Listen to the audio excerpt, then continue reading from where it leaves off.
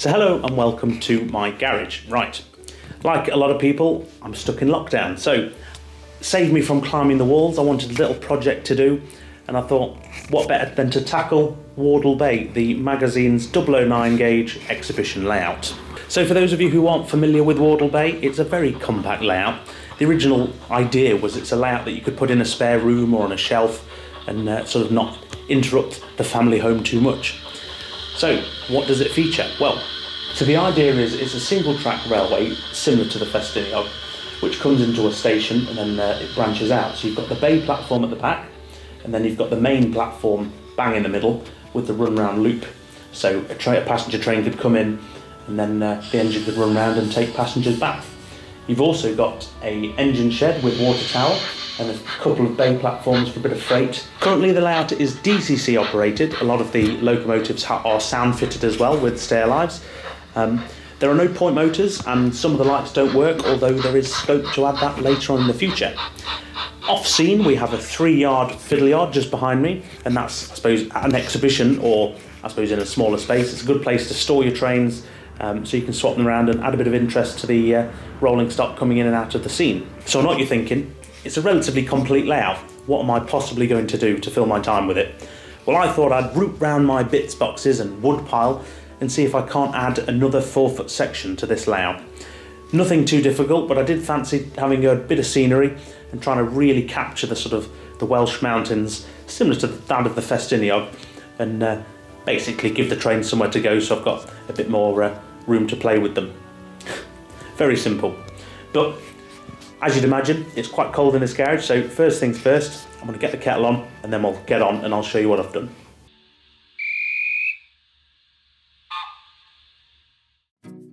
Tony's Trains of Rugby is located at Hillmorton Locks on the outskirts of Rugby.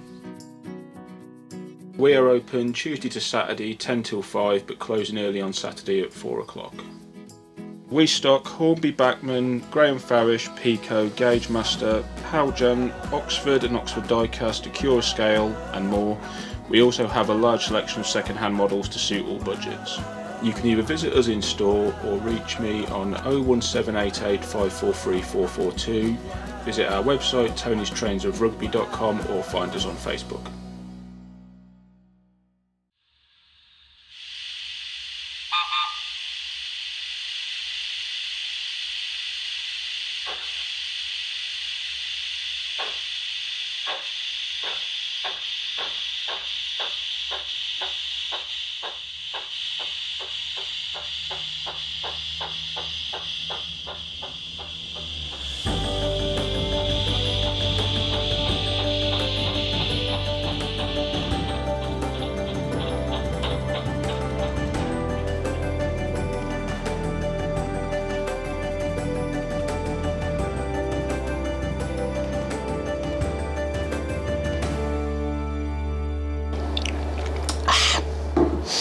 How's that for a good cup of tea?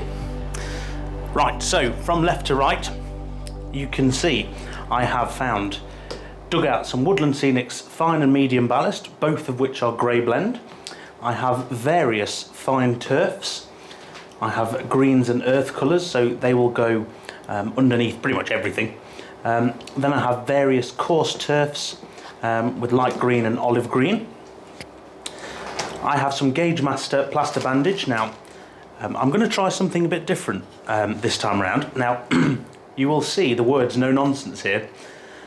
I'm going to have some fun, a bit of messy modelling with this expanding foam, and I'm going to use that to form the base of any sort of hillsides I create on the new bit of layout. Then, of course, I have my trusty WHS basing glue and layering spray for all the grasses, and of course their Progress micro applicator. My various track laying tools, bit of track magic for the current one. Now onto here we have some Wills kits. I've got a river/canal bridge, which I'm going to try and incorporate if I can add some height to the next part. An occupational bridge and a culvert as well. And of course here you can see the Gauge Master Prodigy Advance. A pencil, trusty pencil, and a trusty DCC Concepts track rubber. These are massive, but they're the best thing since sliced bread. well recommended. Right, quick swig of my brew, and then I'll show you the new part of the layout. So you can see what effect a good cup of tea has on me. And here we are. So this is the new 4-foot scenic section. So just to give you a brief rundown of how it's constructed, it is completely made from scrap I've had laying around from the building of my bigger 00 gauge model railway. So the front fascias you see, the base itself is offcuts from the main baseboard on my layout. The back scene here is, as you'd imagine, a back scene cut off, and it actually still has some back scene stuck to the back of it, so really authentic. The legs underneath, 2x4 timber, scraps and roughly put together on some adjustable feet. I mentioned the adjustable feet, that's the only part I've had to buy and order in. And it was £10 for 8 of them. So what we've got, as I said, another 4-foot section. And the main difference with this one is I'm going to set it lower than the first section. And this is because I want to have raised scenery. So just to get a grasp of the height difference, the track bed on Wardle Bay is ground level, flat. I want the track level on this scenic section to be, it's probably just about there on the bridge. So you can see it's got to be a couple of inches lower, but I think that'll add some nice scenic vistas to this layout. So first things first, now this is constructed, I'm going to paint the base, paint the fascia, paint the back scene, nice bit of grey, nice bit of blue, and it starts to look really tidy. So as before, here is the paint, same again, just what's left over in the garage. Now this one is some Wicks Wall and Ceilings Smooth Finish number 235, which is slate grey in a matte colour. Moving on to the sky, same brand, number 910 Sky Matte, if you're following along. And the reason we do this at this stage is twofold. One is to seal in the wood and just protect it. I mean, it's in this garage, so it's going to be pretty damp, particularly over winter. And the other one is it looks nice. Simple as that. So let's get on.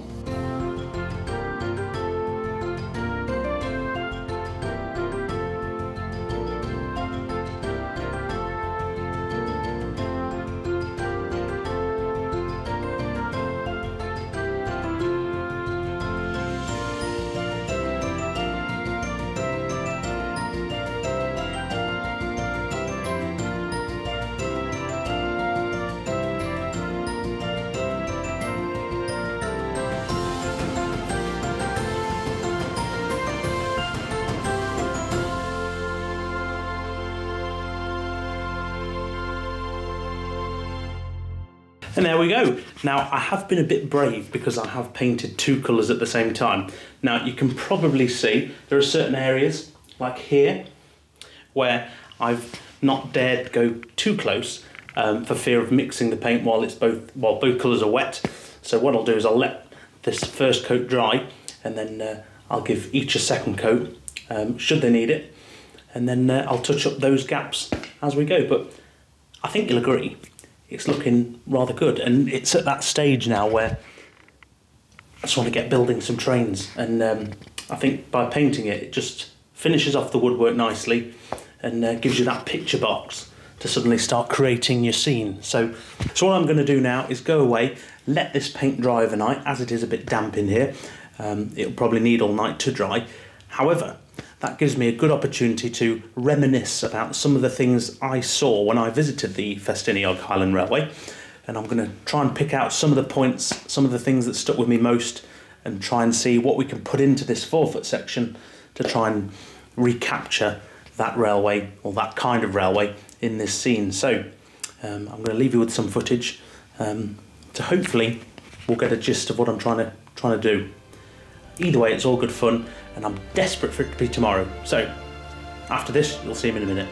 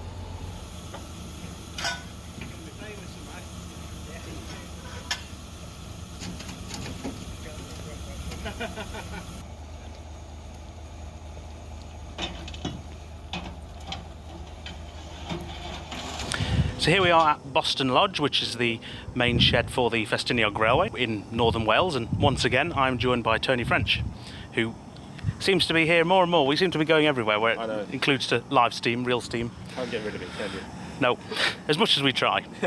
So, why are we here, Tony? We're here because what better place than the Ffestiniog Railway to learn all about narrow gauge. It's one of the oldest narrow gauge railways in the world and the oldest railway operating company in the world too. Linda is just behind the camera being prepared for service, so I think we should head up to Portmaddock Harbour Station to catch our train. Right, let's go and see what there is to see. Let's do that.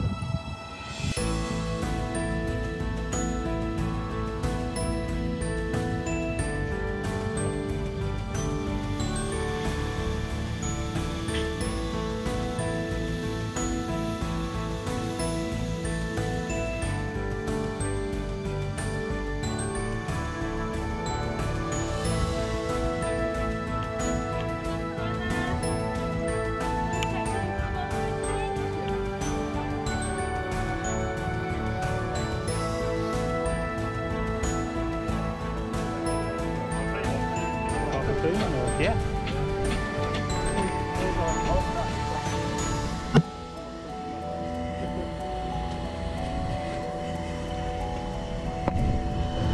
Look at that. Would it have got better a little bit further in? Nope. Okay, fine. Got to clear the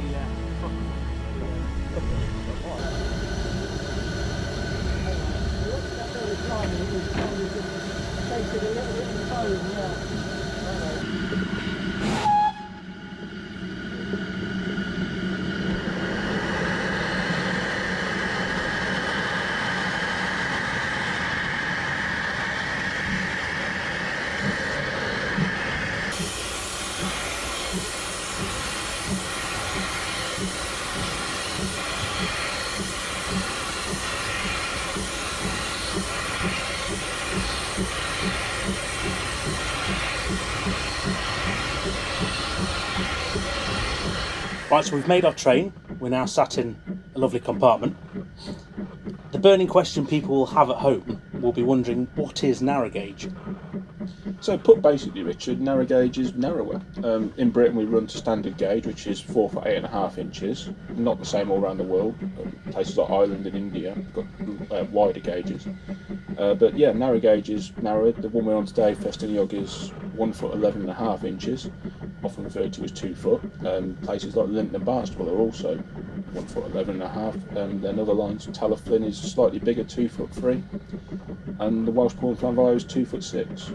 And bigger, even bigger, you've got places like the Isle of Man Railway, which is 3 foot gauge, which is probably the biggest narrow gauge you get. But there's no standard with narrow gauge, it's all sorts of big. But yeah, put simply, it's narrower. Reasons for this is because it's a lot cheaper to build a narrow gauge railway than a standard gauge one. You know, the rails are cheaper and things like that because it's lighter weight rail. And with this line we're on today, the Ffestiniog, when we climb up into the hills, it's kind of on a shelf, and of course for narrow gauge the shelf is narrower as well, so it's a lot cheaper to cut away and blast into the landscape. Also, one of the other advantages in narrow gauge is it climbs. You can climb and go around tighter corners a lot easier than you can with standard gauge. So it's in this terrain, the North Wales hills, and it's a lot more easier for it to get up and down and go around tight bends. You'll see later on in the videos that we switch back on ourselves a lot and things like that, which with a standard gauge engine you need a lot of space and distance to get around those kind of corners, where a narrow gauge engine will go around not quite on a sixpence but a lot tighter curves. I realise I've used the word narrow a lot, but that really emphasises the difference, doesn't it? So we've well and truly departed Harbour Station. I want to know what we can expect on the first leg of our journey, and I think the best place to start is the Cobb, which is this giant, well, it looks like a dam. Yeah, that's pretty much what it was originally. It was actually built long before the railway, about 20 years before the railway. 1809 to 1811 it was constructed, and it was for land reclamation, basically to stop the tide coming in so far and to give more land for farming. And then the locals used to use it anyway as a walkway, roadway. But obviously when the Ffestiniog Railway came along in 1830, it went straight across into the harbour. It's a nice convenient use of road, rail and walkway. It is, yeah. When it first came along and the railway first was built, there was a bit of problem because the railway went basically straight on where the original road was, so there'd be people walking along and there'd be horses and carts going along, and also slate wagons coming along. So after a while the COB was modified, so there was a clear distinction between what was roadway and what was railway to avoid any accidents. And of course at the end of the COB is Boston Lodge Works, where we started our journey this morning. That's right, yeah. Boston Lodge Works originally was where the guys who built the COB resided and stayed and did various bits of work. And the reason it's called Boston Lodge is William Maddox, who was the brains and the finance behind the COB, was the Member of Parliament for Boston in Lincolnshire, which is where Boston Lodge comes from. And then of course, again, when the railway turned up, these buildings were there, so they were adapted for use in the railway as the railway's works, where a lot of locomotives were actually built at Boston Lodge for the Ffestiniog Railway. The double fairlies were built at Boston Lodge, and the replica engines, a lot of them had been built at Boston Lodge, as well as being the home for maintenance and servicing. And as time's gone on, Boston Lodge has turned into a very big development with carriage sheds and various other buildings being added. And it seems to, every time I come, it seems to get bigger and bigger. So you could say it's like a working heart of the rail. Oh, absolutely. Without Boston Lodge, the Ffestiniog would be a very different place. So as we pass Boston Lodge, we're curving sharply round to the left, where we run briefly alongside the main road, through Boston Lodge Halt, and then we go under the main road and on towards Minthorpe. It's all very fascinating stuff. However, I'm sure the viewers are desperate to see some more progress on the Wardle Bay expansion. So for the time being, we'll enjoy the rest of the trip. However, they will nip back to the workshop. Fear not, we'll be back to check in on our trip later in the show. Back to the studio.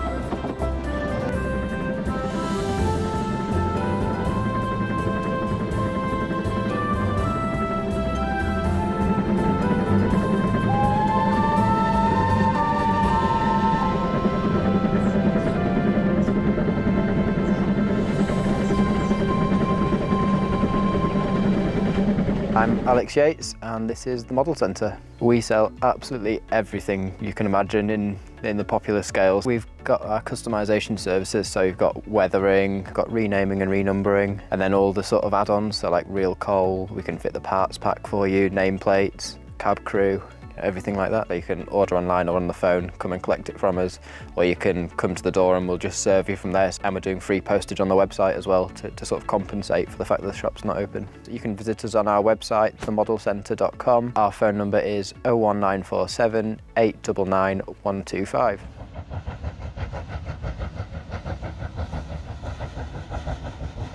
And here we are. So we're at the next day, an instant for you. The paint is touch dry, as you can see, luckily.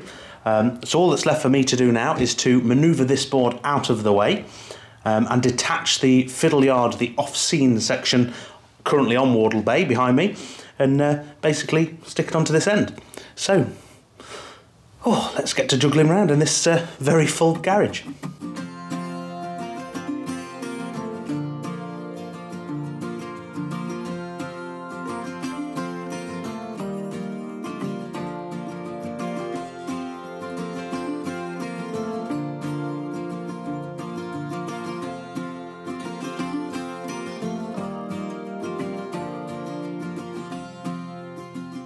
And there we go, just like that, we're now in position. So I suppose one of the advantages to these smaller modular layouts with a gauge such as 009 or even something like N-gauge is you can manoeuvre the modular sections quite easily, as I've done. But on first glance it may look alright. However, under closer inspection there may be some fettling required, and isn't fettling a good word for this hobby because we do a lot of it. So come in closer and I'll show you some of the things that I need to do. So now we've moved in close, so this is probably the best angle to look at all the issues. So if you remember me saying I wanted a bit more landscape to this second module, so I wanted the baseboard here to be lower. Now the Wills Bridge and River Canal side, as you can see, is quite a bit higher than the track. So that means that this baseboard has to go down somewhat. So the first issue we can see, now the top here, they're as good as level. This fascia currently matches the first one, I'm happy with that. However, it's not permanent, we can move that. So if the baseboards go down and it becomes unlevel up here, that's not such a problem. I'm hoping the backdrops, if my math is correct, once this baseboard gets adjusted down, the back scenes will match and things like this bridge will fit the height of the track there in the corner. So the first bit of fettling is with the adjustable feet, which hopefully will prove invaluable.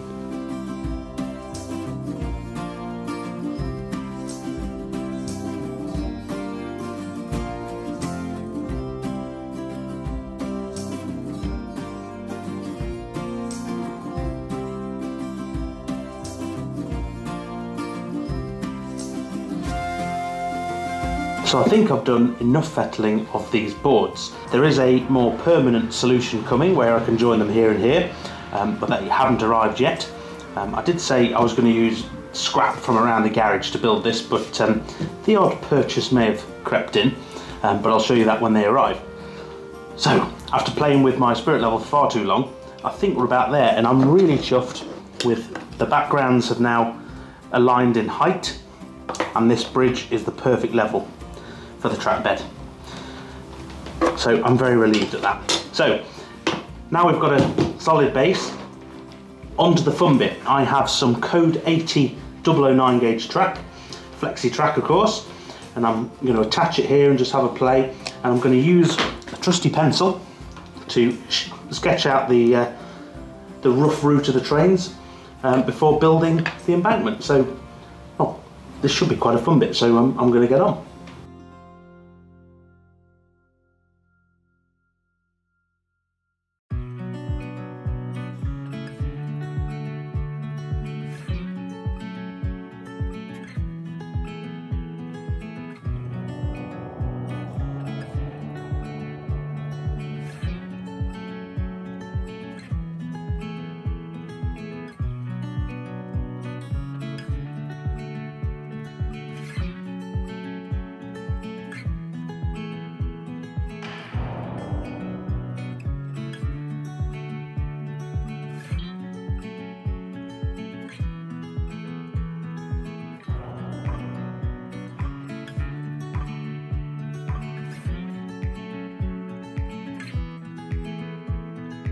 So as you've seen, a very simple process, just using the pencil just to lightly template roughly around where the track's going to go. I could have just had a straight piece of track here, but I wanted to add a couple of potential vistas and maybe a bit of scenic interest, if you can do that with a single piece of track, just by adding a light snake to the section of track there.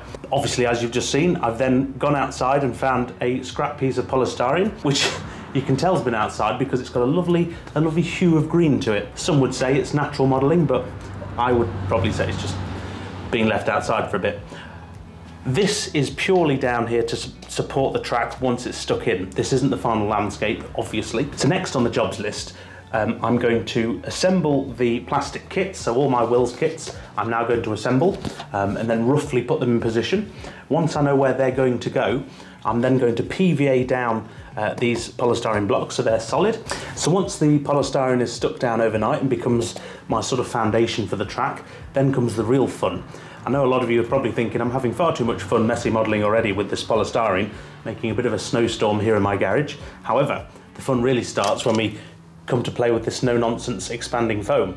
So for the sake of a £5 or a £10 or whatever this bottle was at the time, I will fill in all the gaps, it will raise overnight, and then it'll go solid, and I'll be able to hack it down and make all of this look like some kind of landscape, fingers crossed. So that's the next stage. I want to get on, and I'm quite excited.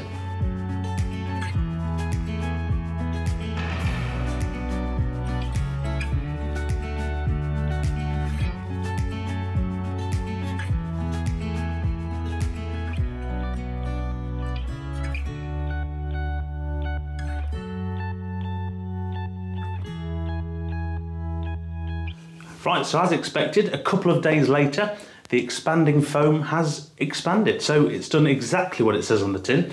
And believe it or not, it's actually quite solid. So it's gone from that sort of goopy spray to something rather useful. You could sculpt on that pretty much straight away, although this isn't very realistic. So what we're going to do, I'm going to use this knife just to sort of carve the scene down into something a bit more realistic. You could use a very cheap hot wire cutter as well. They can be very useful, particularly if your railway or scene is larger. As this is only small, this will do. So I'm going to get on with that and try and make this look a bit more realistic.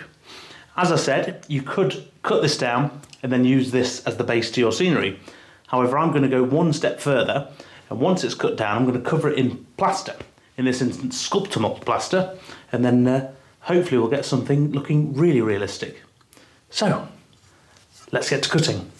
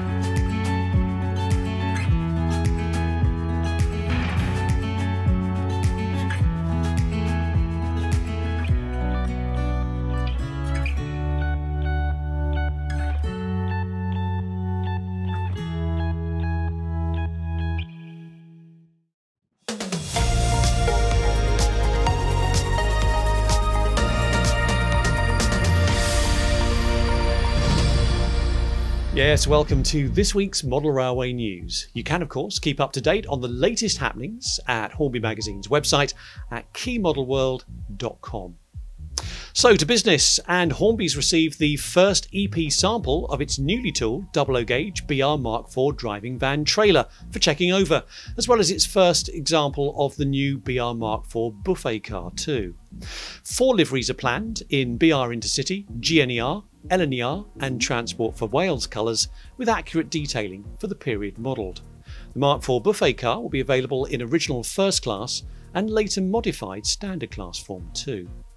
Meanwhile, the manufacturer has also updated progress on its all-new 00 gauge BR Standard 9F, sharing development drawings of the forthcoming model.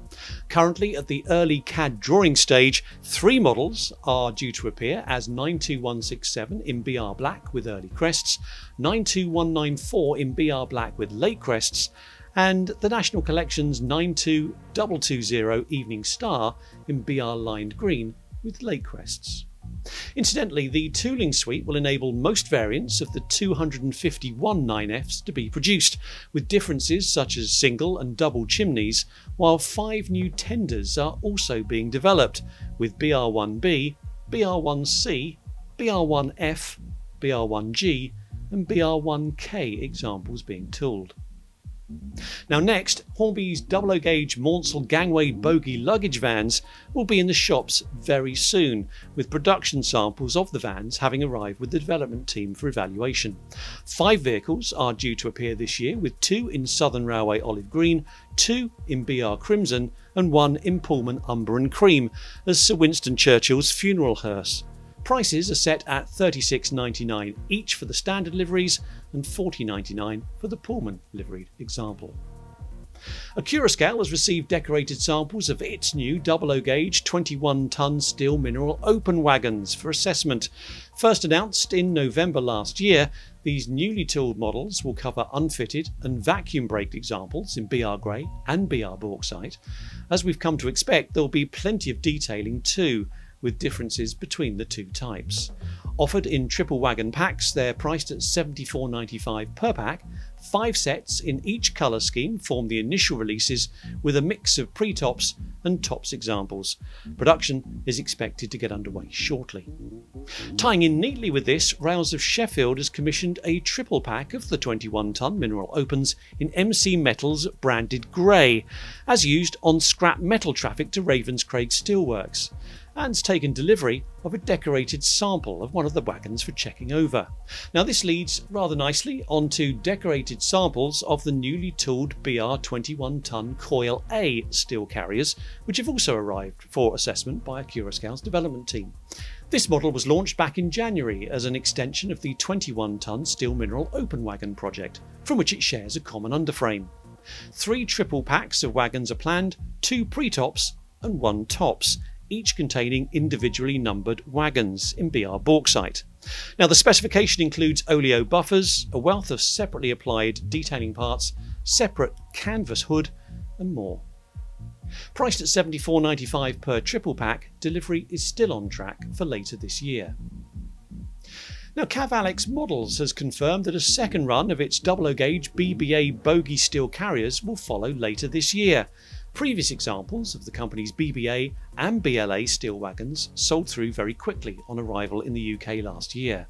This next batch of 00 gauge BBAs will include examples in BR bauxite, Rail Freight red and black, EWS maroon and plain brown, while the BLA variant will be produced in BR Rail Freight red and black, EWS maroon and plain brown. Running numbers have yet to be decided. Allied to this, the common BBA chassis tooling will also enable the manufacturer to develop further variants of this particular wagon for 2022, including covered BIA, BWA and BXA variants, while BZA conversions with steel coil cradles are also planned.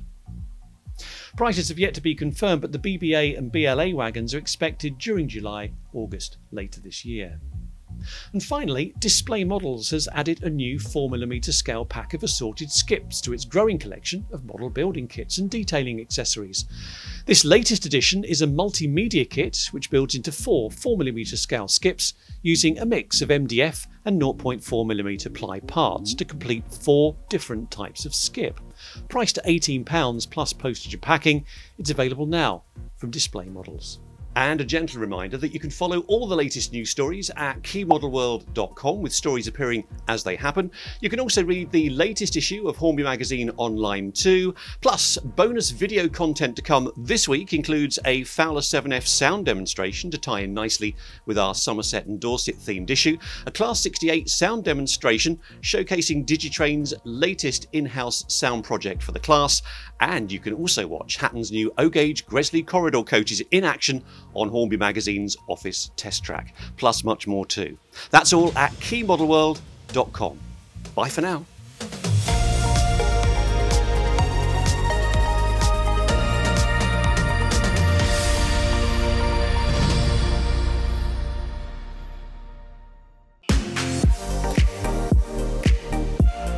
Smith, and I'm the owner of Smiths Model Railways, based in Sheringham in Norfolk, just on the main high street, really close to the Norfolk Railway. So we stock from N gauge to O gauge, brands like Pico, Graham Farish, Hornby, Batman.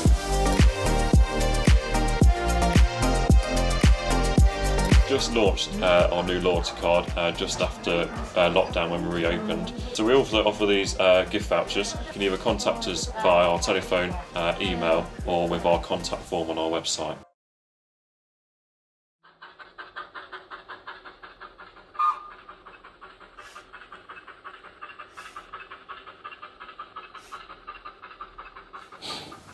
So now here comes the fun part, which is the sculptor mould. Now, you can probably just see behind me, I've been playing with some of the Hornby walls and the positioning of the wheels kits, etc.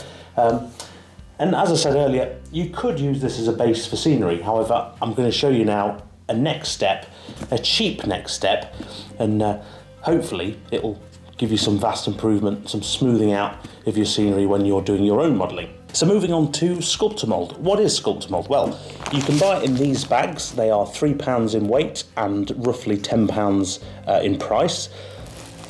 It has the consistency of crushed toilet paper. You can put that down. You can probably just see I have some ready prepared, and it's sort of, it feels like shredded loo roll. It's very odd. It's meant to have the consistency when working, when mixed with water, of clay, but then has the hardened properties of plaster. So very good for modelling landscapes. So time to get on with the real modelling now. If you do like messy modelling, you are absolutely going to love this stage of modelling. I do, because as you'll see, you're going to get very messy. So to mix sculptor mould, you need a container and then equal parts of the sculptor mould itself and water. I will add that I'm filming this and it's currently snowing outside, and because of the microphones I've had to turn off my heaters, so this water, ooh, freezing, things to do. So first things first, I want to pour this rough bowl of sculptor mould in. I want to leave a bit excess in my tub just in case. You can see nice and dusty. And then I'm going to get on with the fun bit, which is adding the water. So here goes.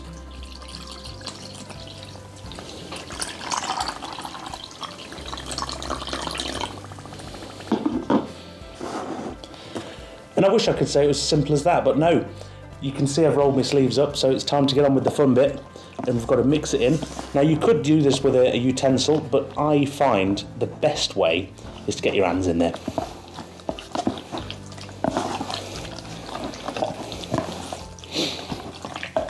And yes, I can confirm this is absolutely freezing. Serves me right for modelling in my garage. So just before the fun part, I'm just making sure there's no loose bits of polystyrene anywhere. There's always going to be some left over. However, the cleaner you can get it, the better at this stage. Now, I've not glued in any of the bridges or the walls yet. I was just having a play. They're all going to come off now while we then smooth in all the landscape. So you'll see me after we've had some fun.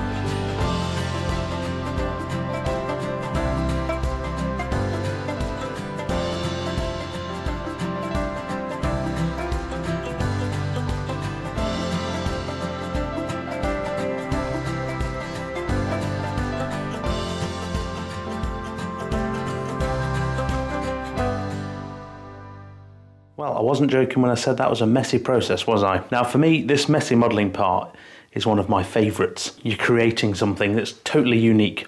So if you leave this for a good sort of 10-15 minutes, just so it starts to go off, then go over it with some water, dip your fingers in some water and just go over it and smooth it down, and try and blend it all in.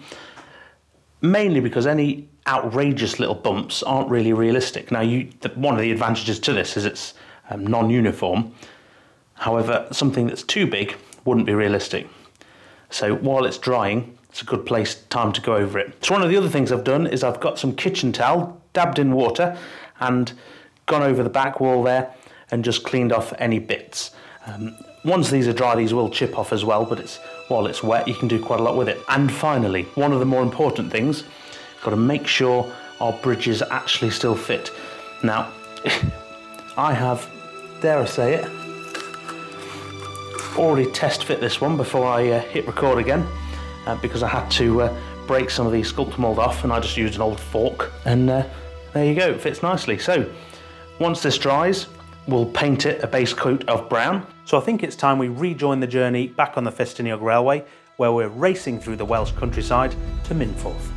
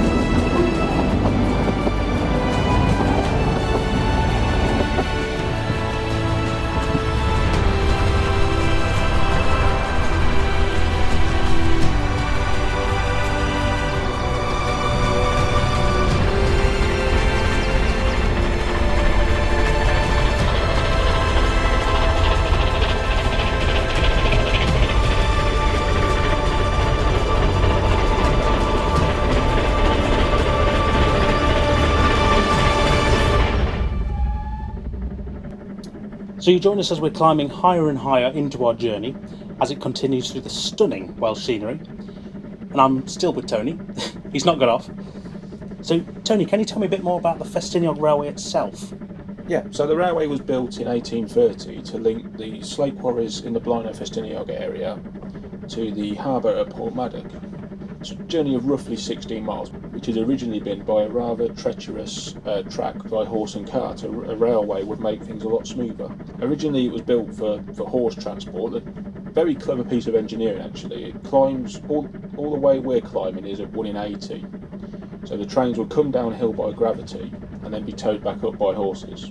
Gravity trains were supposed to be for slate only, but there are some legends of passenger trains also running in this period, which sounds rather precarious. You wouldn't get it today? Definitely not, no. Health and safety would have a field day. Or at least I hope not.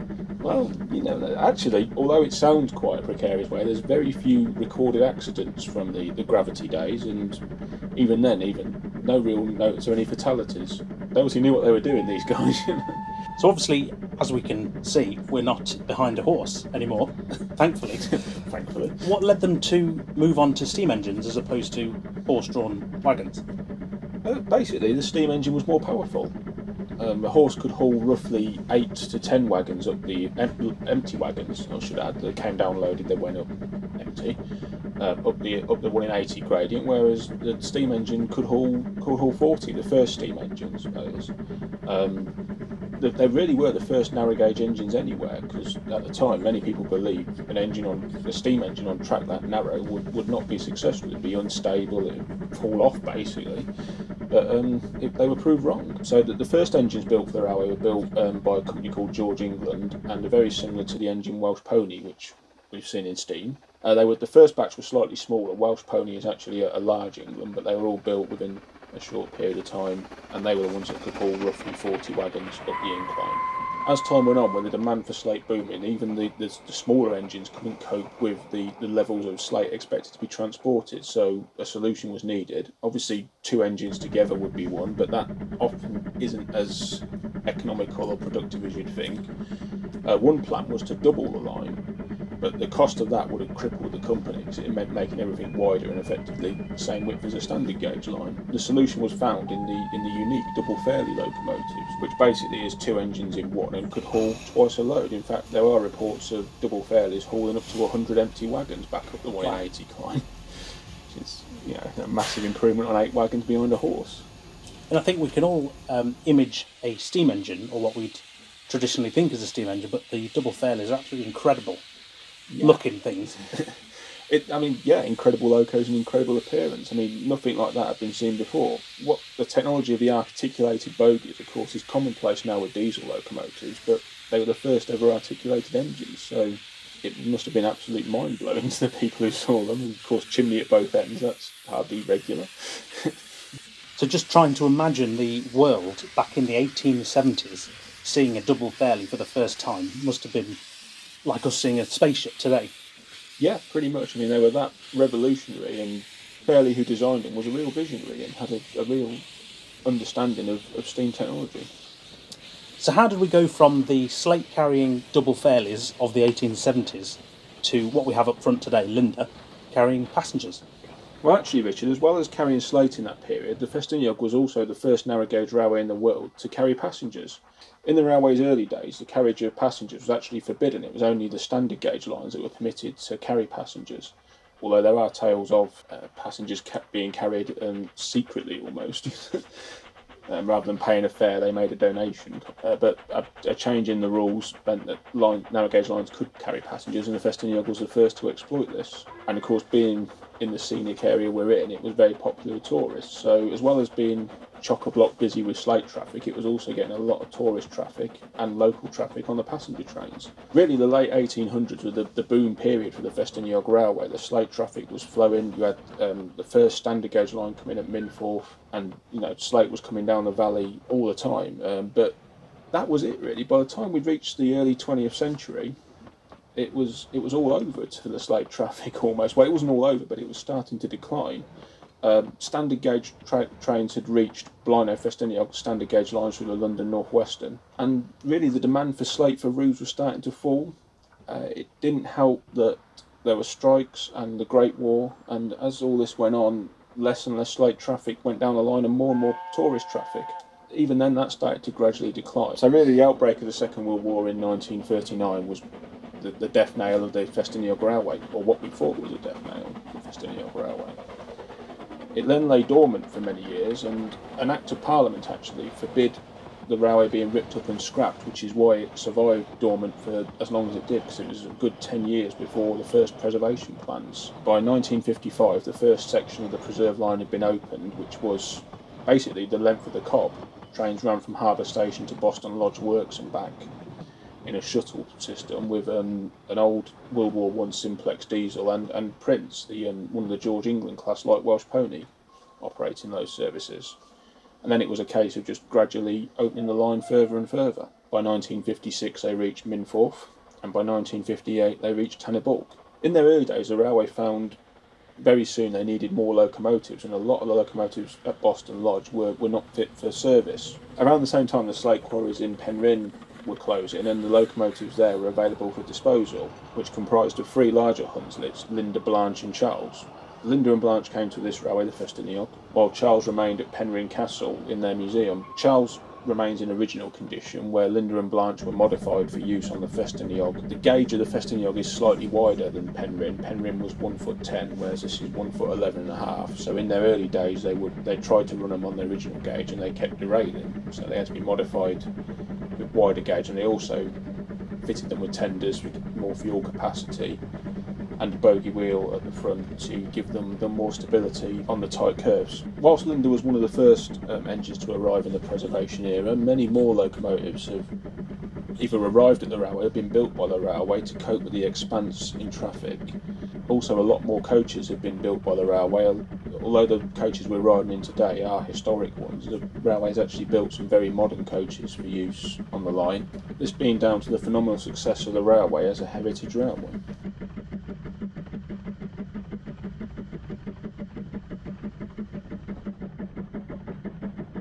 So another point of interest on this leg of the journey is, as we come into Minforth, on the left is the first standard gauge transfer yard on the Ffestiniog Railway. Originally, the Ffestiniog was the first railway in this part of North Wales. As time went on, the Cambrian Railway came through Minforth and actually did go on toward Porthmadog. And originally, Ffestiniog trains were down to the harbour for transport by ship, whereas when the Cambrian line came in the 1870s, Ffestiniog built a spur line to transfer goods from the narrow gauge trains on standard gauge trains for further distribution around the UK. Ultimately, the best way to experience the scenery and the history of the Ffestiniog Railway is to do exactly what we're doing today: take a ride on the train and experience it firsthand. So as we're pulling into Minforth station, the train will have a short rest here while we wait for locomotive Blanche to come the opposite way and clear the line for us to continue. This would seem like a very good opportunity to check back at the layout back at base. Exactly, and I'm looking forward to the next part of the journey where things become really picturesque. Back to the studio.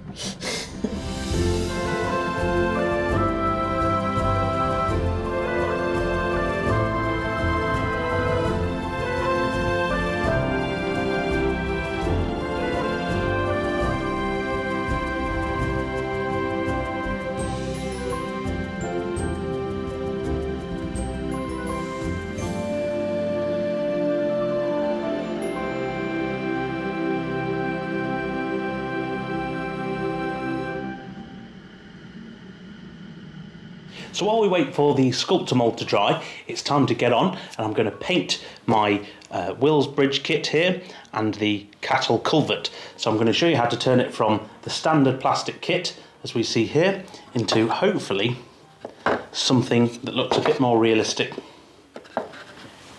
in some very easy steps. So I'm being very clever, or trying to be very clever. I've got multiple cameras set up. So hopefully you'll be able to see me straight on, and just over my shoulder you'll be able to see exactly what's in front of me and the bridges. So in theory the bridges will be in front of me and behind me massive, so I think they look quite good. So first things first, I'm going to run you through some of the products that I'm using for this project. So if I just move these out of the way. So the first layer, believe it or not, I've got a very cheap Hobbycraft paint, and this is beige. It's a 60mm pot.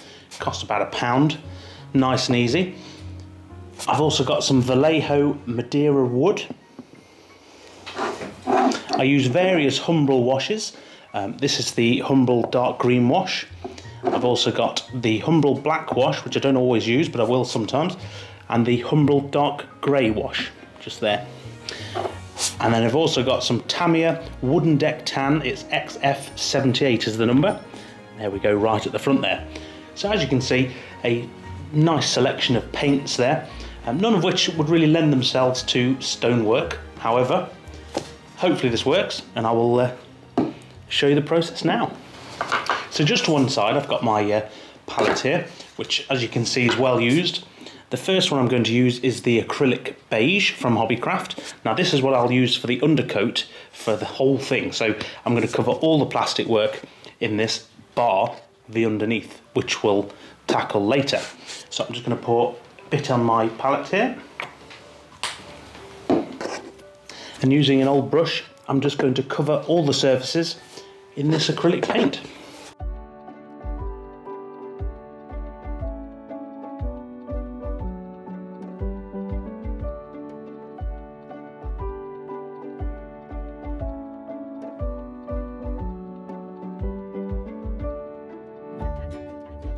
There we go. So one tip I was always taught, that if you want to create the feel of the same area on a layout, that if you do your painting in the same style, and if you can do it all together for the various structures, it will have the feel, as we can see here, that it's from the same area.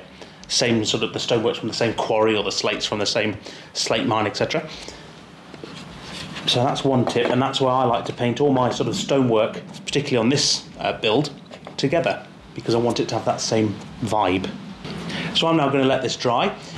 The next stage is quite extreme. You're probably not going to believe what I'm going to do to it, or how I can recover it to look anything like a stone-sided bridge. So hopefully this dries quickly. Right, so the beige undercoat is now dry, and I'm now about to spoil it all. I'm grabbing my Vallejo Madeira wood paint, as you can see there. So taking a small brush here, I'm just going to make zebra stripes on the stonework.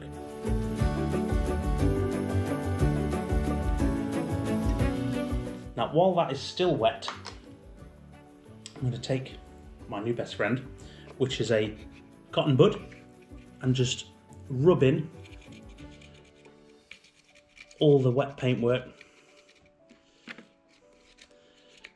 Doesn't want to be everywhere, but it wants to be in most places. As you can see, that's starting to rub in now. What that does, it gives you a random pattern, which as it dries will form a very nice undercoat and give you just those little hints of colour later on. So I'm now going to do the main bridge here, and I'll see you when that's all striped.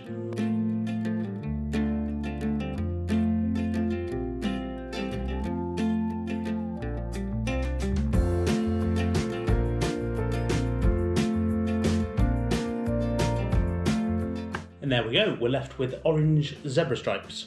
So same as before, I'm going to let this dry now, and then we'll get on with the next stage. So I think enough time has passed that the cattle grid here has dried and ready for the next phase, and by the time I finish that, the bridge will be finished and ready. So I'm moving on to use my Humbrol dark green wash, which I've had for some time. Now, we've all got old bottles of paint and things around.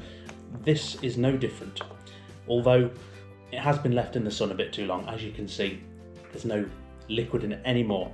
However, I've put a bit of enamel thinner in it to revive it, and it comes up as a lovely paste on the end of an earbud. So what I'm going to do is take my cattle grid, and rather than throw this away, I'm actually going to do the same again, but with the green wash, or what's left of it. Of course, you can use normal paints as well if you have those. I'm trying to be a bit thrifty with this project, just to show you don't need to go out and spend a fortune on these things. And same again, we're just doing zebra stripes on it.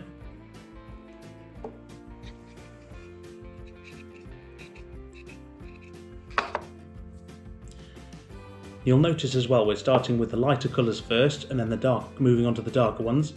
That tends to be because you have less of the darker colours than you do the lighter ones. So you can really build this up, really experiment with it. And to be honest, you can have quite some fun with it. Worst case, if you get it all wrong, let it dry, paint it back over again with the beige paint.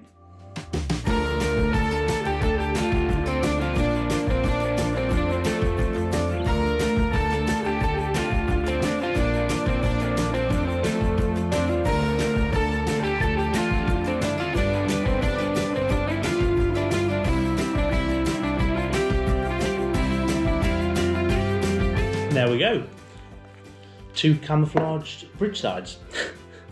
As you can see, it's hard to imagine how that can turn into this, but I will show you in one very easy step how we're going to do it on the next phase. So as before, we're going to let these dry and then we'll come back and I'll show you the next. So I think enough time has passed and it's time to make this look like something to be proud of. Right, the next product I'm going to be using is my Humbrol Dark Grey Wash. Now, again, it's been sat in the drawer, so I'm just going to give it a shake. The first step, taking a brush with the wet wash and quite simply painting over the whole bridge sides.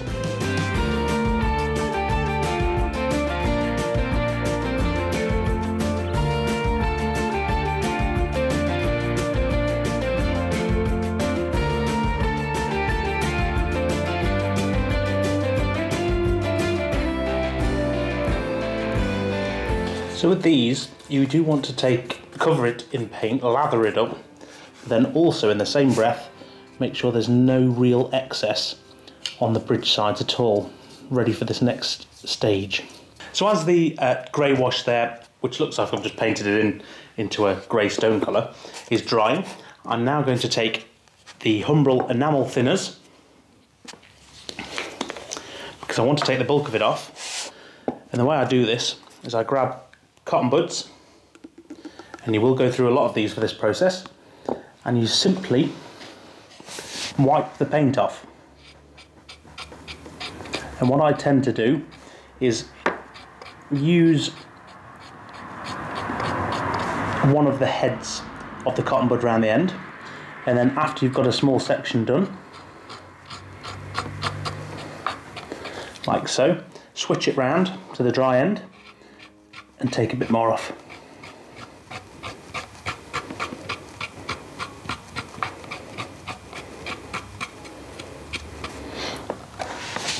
And now I'm going to proceed and do that for the rest of it.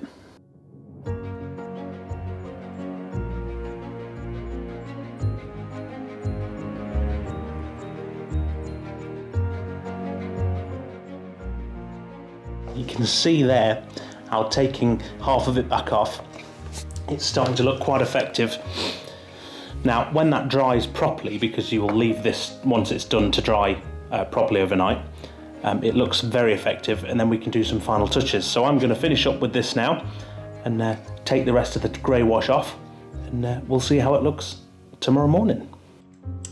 So the next stage, now we've got our basic brickwork, I'm going to take more cotton buds, as you can see, and I'm going to use this time the Tamiya wooden deck tam, which is XF78, that one right there. And all I'm going to do with this one is cotton bud in there, and I want to take again most of the paint off, so I'm dabbing it on my piece of paper until the bulk of it's gone, because what I'm going to do is highlight, same again, dab all the flagstones just to highlight them ever so slightly. So all that's left to do now is to put the bridges on the layout, and hopefully that starts to set the scene. As you can see, the highlighted stones work really well, very subtle, but just enough just to bring out some of the details. You could go on and add all sorts of weathering colours and tones to this to really blend it into the scene. It's probably something I'll do a bit later on. So the last thing I'm going to do in this episode is paint the sculptor mould brown with some Woodland Scenic's earth undercoat. In the next episode I'll show you how I ballast the track and paint the track with a realistic finish without the need of an airbrush. I'll also show you how I align the track between the first baseboard and the second one, and we start the all-important scenery. So I think it's time we rejoined myself and Tony on the Ffestiniog Railway, where we're waiting at Minfold Station to see what's coming in the next episode further on the line. But before that, let's join Mike with this month's new additions.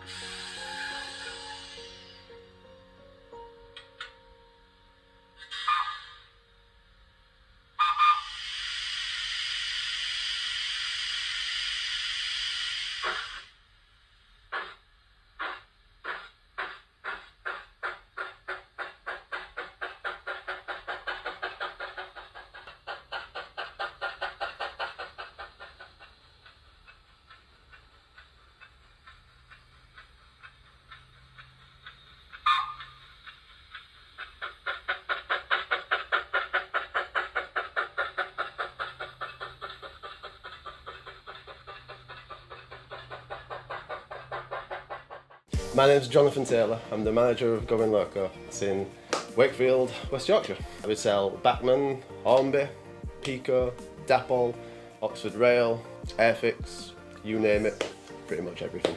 We pride ourselves on our rare pieces that we get in from time to time.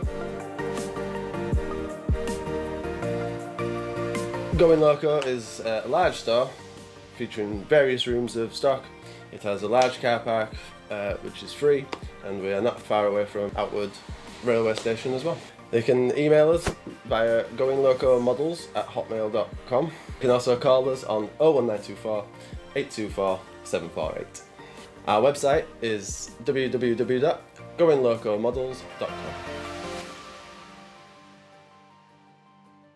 Hello and welcome back to Top of the Dale for the new arrivals section of the Hornby magazine show. As you can see on the layout today, we've got a lot of new models to talk about, covering double O gauge, N gauge and O gauge as well. We start with a brand new arrival from Hornby. They've got their new A22 462s out, and they're modelling 60501 Cock of the North and 60505 Thane of Fife. Both are finished in British Railways lime green liveries, with 60501 featuring an early crest and 60505 a late crest. These new Pacifics have been a hot topic of discussion lately, as there have been a couple of issues with their assembly. Hornby's aware of the problems, and we're looking forward to getting an update from them soon, which will include in the next issue of Hornby magazine. We've also got new samples from Hattons on the railway today, with the decorated samples of their Genesis 4 and 6 wheel coaches.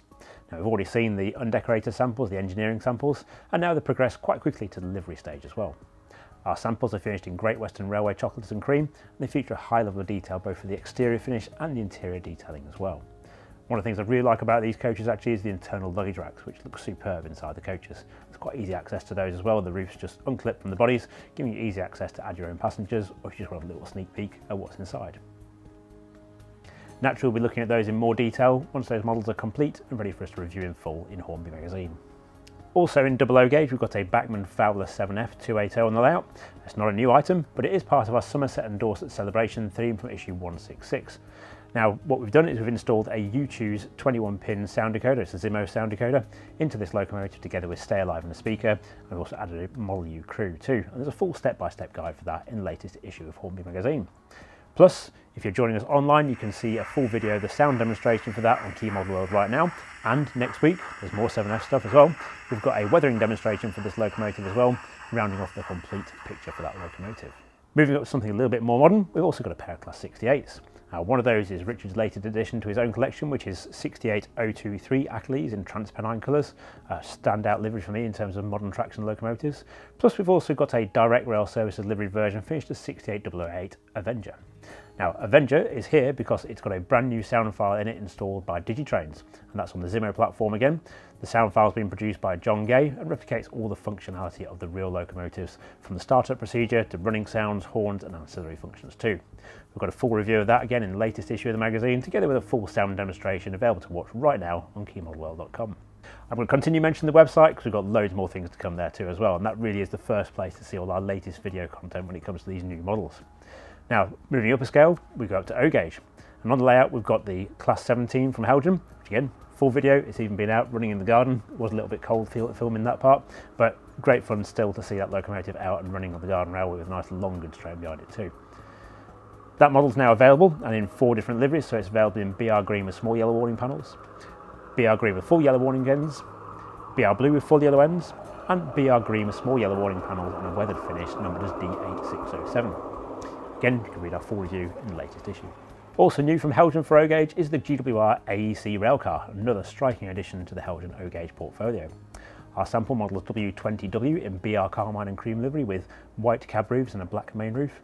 We've been enjoying putting that through its paces here on our test tracks too, both indoors and, again, braving the cold, outside. Completing the O gauge lineup is Hatton's Gresley corridor coaches. We've had a little collection of 5 of these come into the office so we can show a full rake running here on our test track. On the layout today we've got one of the brake corridor composite examples, but they're also open third and third corridor coaches too. They're available now in both BR maroon and BR carmine and cream liveries, with only our varnish teak still to come. Moving down to N gauge, we've got a pair of new releases for the scale too. Now, first of those is the EFE Rail Shark ballast plough. Now, this is the latest product from the EFE Rail brand, which has been supplied by Bachmann, and it's a really nice addition to the collection of wagons there. The Shark was always found at the end or the middle of ballast trains, and they were used to plough ballast as it was dropped from hopper wagons. It's a lovely little detail model, and it's also been joined by another wagon for the N gauge portfolio, the Graham Farish LMS Parrot. This flat wagon is another nice addition which could allow a bit of expansion of your goods trains, particularly for the steam era period before 1948. Now, as I said, all these models, they're featured in full in the latest issue of Hornby magazine. That's issue 166, the April 2021 issue, and you can see the cover here.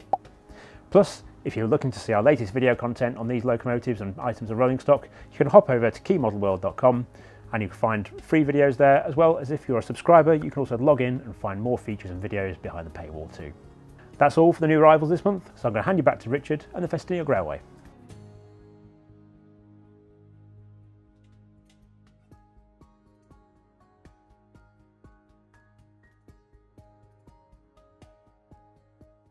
I'm Adam Davis of Rails of Sheffield Limited.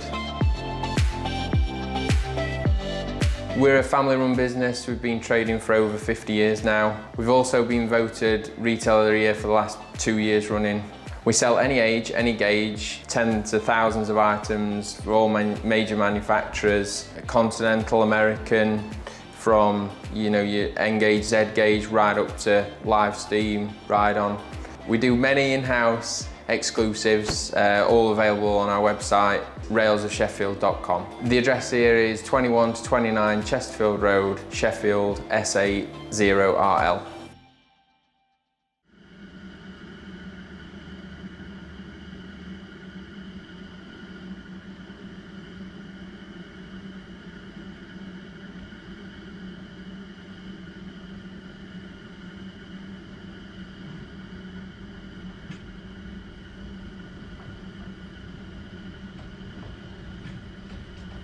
So Blanche is passing and we're about to depart Minford station. So Tony, what can we expect next time on building the Ffestiniog?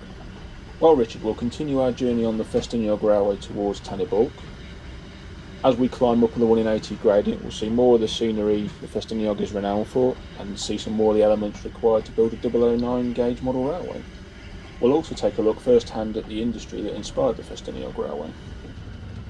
Well, I for one am very excited about the next episode. For now, I'll say thank you very much for watching. If you want to see more, don't forget to click that subscribe button, and you can read part 1 of the build process right now in Hornby magazine issue 166. That's the April 2021 edition. Thanks for watching. See you next time.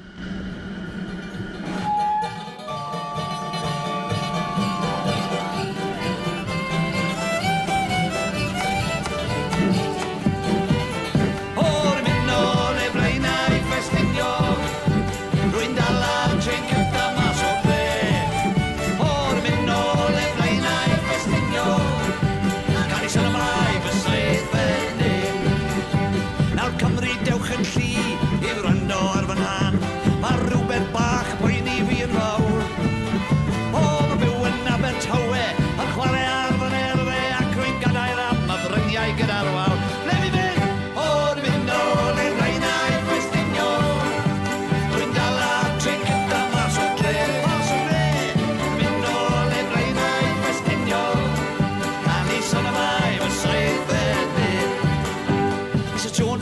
glythyr, sgrifennwch hwn ar fris. Dia mam, rwy'n mynd i drysu ar y dre.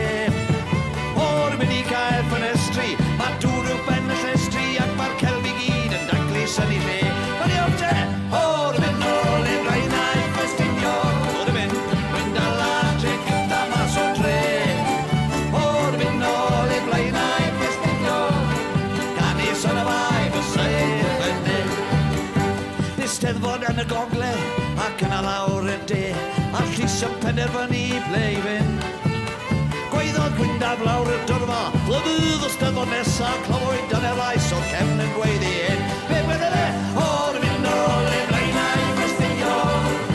Gwyndaf ladre gyda mas o dre. O'r mynd nôl i'r blaenau Ffestiniog. Gan i son y fai fy sef fyny.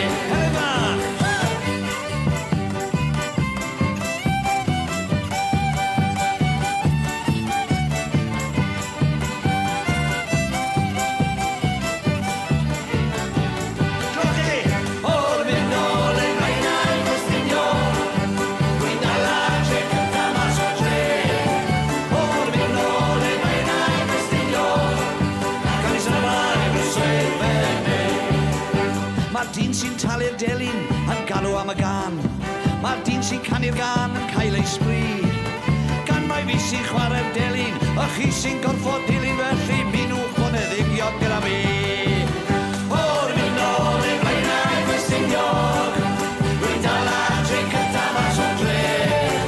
O'r mynd nôl i'r blaenau Ffestiniog. Gan i'r son y fai fy sef fyny. O'r mynd nôl i'r blaenau Ffestiniog. Rwy'n dal adre gyda mas o dre. O'r mynd nôl i'r blaenau Ffestiniog. Gan i'r son y fai fy sef fyny. O'r mynd nôl i'r blaenau Ffestiniog. Rwy'n dal adre gyda mas o dre. O'r mynd nôl i'r blaenau Ffestiniog. Gan i'r son y fai fy sef fyny.